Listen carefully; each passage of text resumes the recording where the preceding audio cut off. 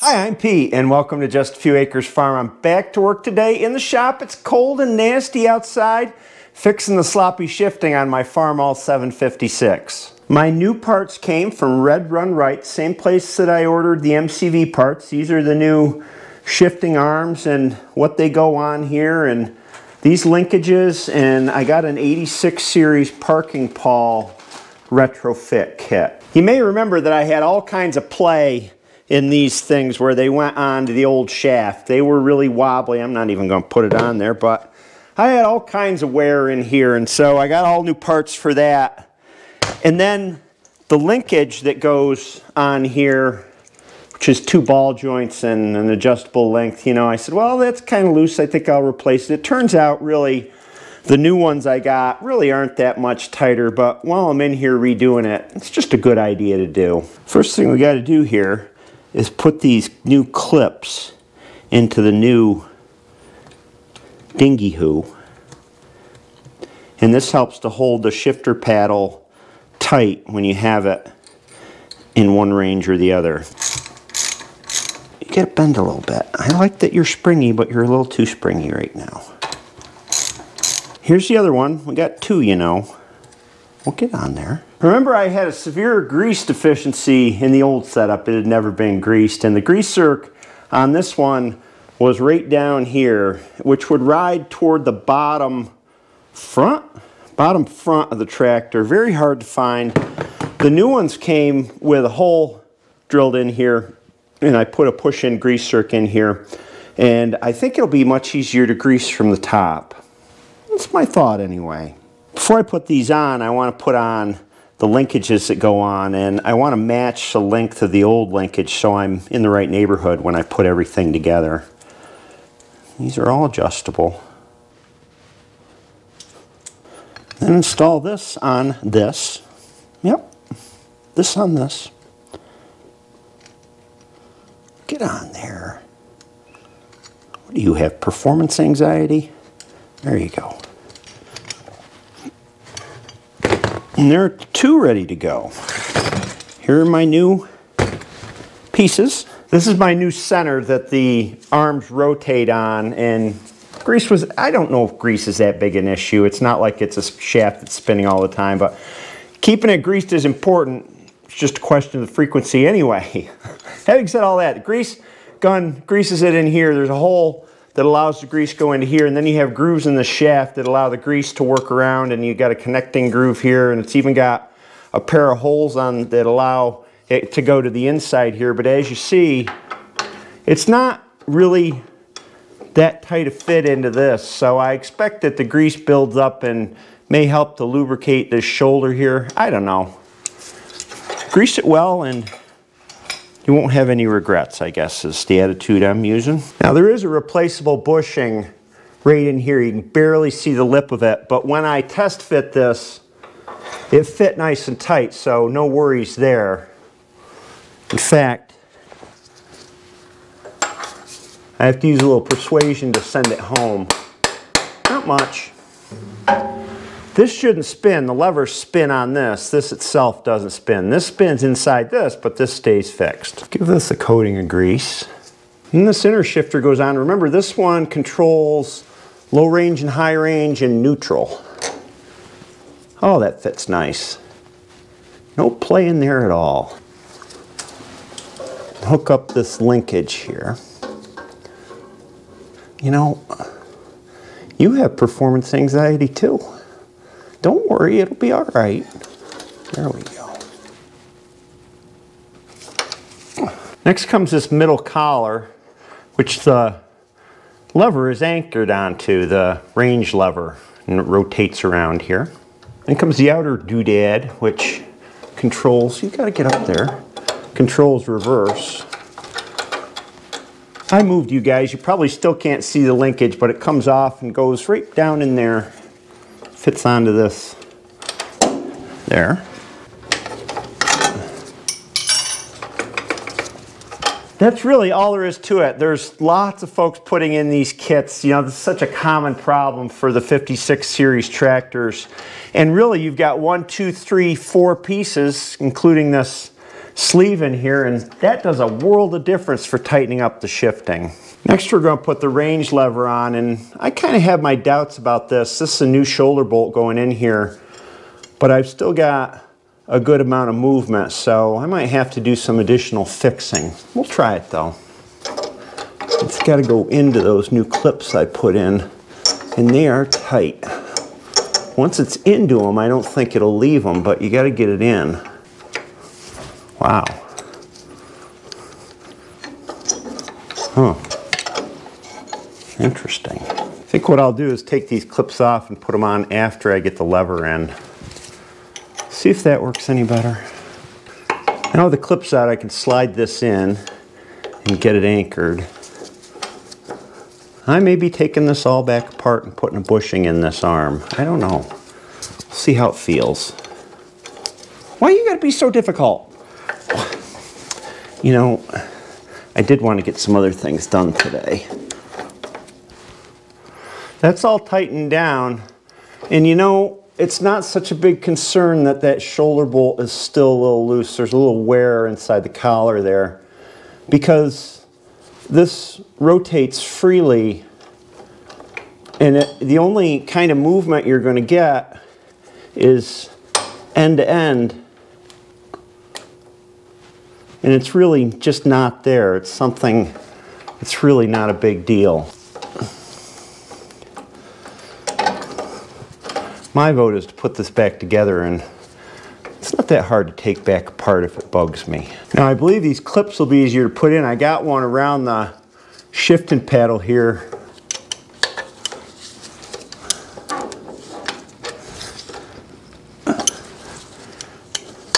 Now I see why these broke. They probably didn't last long on these tractors before they got busted from people slamming the shifter around, and just by the way they're designed. Well, it went in. Man, that's, once you get it in there, it's not going to slide out now. I guess I kind of like that. Yep. There we go. Wow, that's, I expect that'll loosen up. In fact, it already did. That one has bent outward a little bit, but it does catch that in there nicely, whereas before there was nothing to really catch it in there and it could wobble around. Now we can put the speed transmission shifter on, you know, the 1, 2, 3, 4 lever. First you got a key that goes in the end of the shaft here, because that shifter rotates the shaft. Well, get on there. Looks like a hammer to me. Well, maybe this is a hammer too. Well, I don't know. That's not a good, this is a better hammer.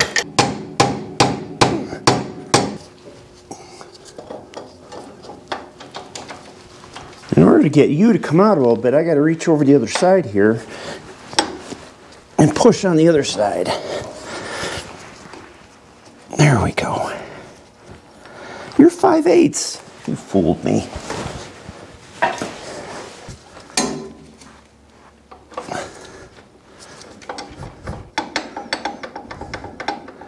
Huh. This up and down is that shaft running through. It runs through this housing in here. And then it's bare when it comes out here, so it's really just this length. The book shows a bunch of bushings, but I looked down the hole and it was quite clear around the shaft. So that's a little confusing. It must be this bushing right here. There's actually 3 bushings that go in there. And 11 is a transmission cross shaft bushing. I assume that. That's the one that, if I was to replace anything, it would be that. And actually looking, I think I missed ordering something, because there's a bushing inside this old thing, and that's where the transmission cross shaft goes. I'll bet that's the bushing I need. Take it back apart and take a look. If you haven't done things twice, you haven't done them right.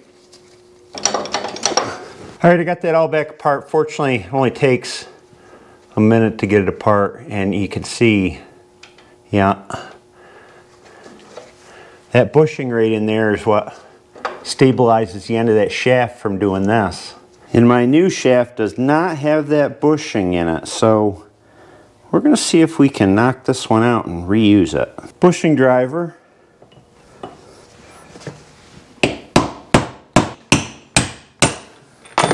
You know, I cleaned this up And it's not bad at all. I don't see any bad wear in it.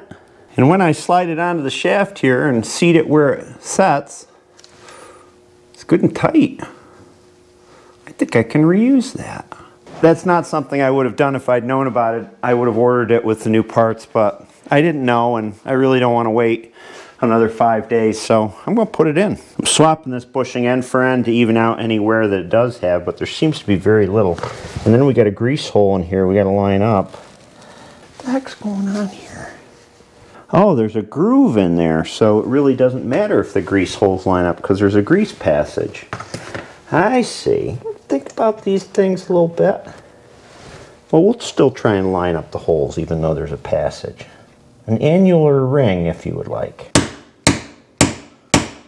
Let's see how it all fits together here. I think I've done this before.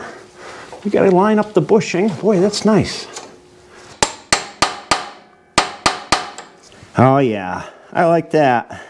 And through the magic of television, all back together,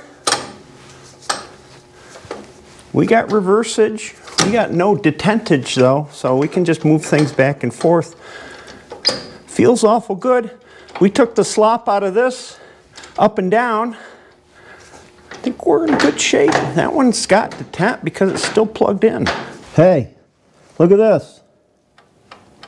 I am holding the top of this rod in place. What's going on here? It's not supposed to do that. When I hold the rod on the other one and try and turn it, no can do. Something's wrong. It's that right there. See that spring pin sticking out? It's worked its way out and it's probably egged out that hole. Oh, that's not going to be easy to fix. I disconnected the linkage on this plate here so I can roll this over to where I can maybe pull this out. Yeah. Passage of time, I had to go out to the hardware store. This is the pin that came out. It's actually, it's a solid pin, and I suspect it's probably tapered because it runs from 2.55 down to about 2.50, 2.51. It's hard to tell because of wear, but I'm not surprised. Wouldn't be surprised if it's a tapered pin. I wound up getting 1/4 inch spring pins, which are 0.258. So I'm hoping they have enough spring compression in them to tighten that up. We'll see. The pin's in there, and I still got wiggle, and that's only going to get worse. We better fix this right. I'm going to drive that pin back out. This paddle down here is connected to a rod that goes straight up, and that rod terminates up here. So we got to take this bracket off. We pull the whole thing out. 2 bolts out. I'm going to work the wiring to the side here. There we go. Not something that I planned on doing, but so be it. There's that, where it seats in there. Oh, there's an O-ring in the bottom. It must go into the transmission case. And this bracket with a little kind of ball joint on the top is also a wear item, and you can get replacements of these from the same spots you get the shift kit that I ordered, but this one's in fine shape. So here's my bracket, whichever way it goes on, and everything's egged out. This hole's egged out. The bracket's egged out. Yeah, it's all eggy. And that is why when I was at the hardware store, I not only got a 1/4 inch spring pin, but I also got a 5/16 inch spring pin. We're just going to send the 5/16 drill right down through here. Now we have round holes here that are tight to the spring pin, and round holes here that are tight to the spring pin. We'll set this back in place. Slide the shaft back down to its home. I greased it up a little bit. That'll make it work well, hopefully. You gotta go back down in. You gotta find your home. Where's your home? There we go. Absolutely no play now. Well, it was worth the time. Now when I shift, I get tight action on these paddles down here. So that's low, neutral, high, and then if I go over into reverse, that's reverse. Everything feels really tight.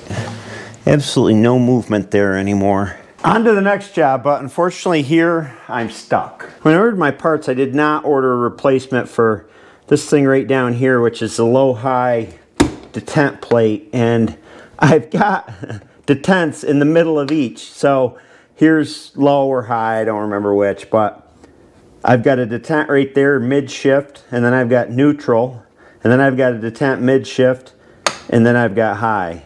So I'll have to wait for another day after my parts come in to finish the work. Every tractor I buy, this kind of work is so important, I think, and you're probably going to run into it with most any old tractor you buy. I think having the controls feel solid helps a lot with your confidence operating the tractor. Things like shifting, steering, braking, throttle response, you need to be able to rely on all those. And second to that is that the gauges are working, that you know how many RPMs you're turning, the temperature of the engine and the coolant, and the oil pressure you're running. It's just normal stuff, and it's one of the things that somebody who's owned an old tractor like this for years and years, they kind of fall behind on keeping them up, and so a lot of that stuff normally isn't working. And a final note, or maybe it's a question.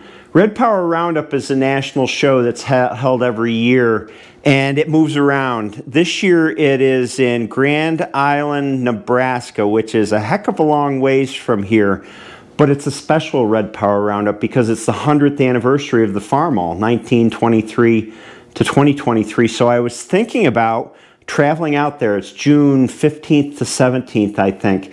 Taking in the show and maybe doing a series of videos about what I see there, and oh my gosh, there's so much stuff. Not only tractors, but all the memorabilia and collections, and 3 days worth of stuff, easily. It's going to be a great show. The question I have for you is, number one, if I went out all the way out to Nebraska, are there folks that would come and see me at the show? And number two, what would you like to see documented at the show? What sorts of things are you interested in at the national show? Not only, rare tractors are certainly a very cool thing, and they'll have some great ones there, but all the different kinds of other international harvester products and collections and, oh my gosh, vendors, and let me know. I have no idea what response I'm going to get back, but it certainly will be interesting from you folks. Have a great day, and I'll see you next time.